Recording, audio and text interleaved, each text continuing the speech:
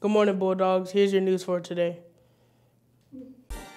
Mae Jemison was born October 17, 1956 in Alabama. Her education was at Weill Cornell Medical College. Her parents were Charlie Jameson and Dorothy Green. Her teacher was the one who took care of her throughout her childhood. She was the first African-American woman to orbit space. She spent a considerable amount of time in the library studying the aspects of science, mainly astronomy. She graduated in 1993 as an honor student, and she also impacted many lives of African Americans today.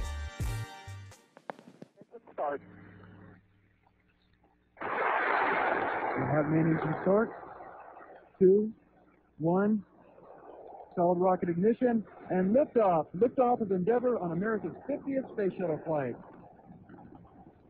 Houston now controlling. Endeavour, switch you in the wall. Roger, rolling. And that's all the news for today, Bulldogs. Thanks for watching.